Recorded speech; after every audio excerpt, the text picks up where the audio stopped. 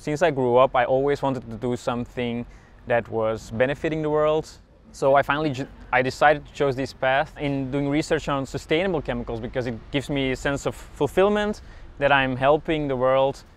So I'm a researcher in sustainable chemicals, which means I look for certain processes to make valuable molecules from biomass or biomass-derived products.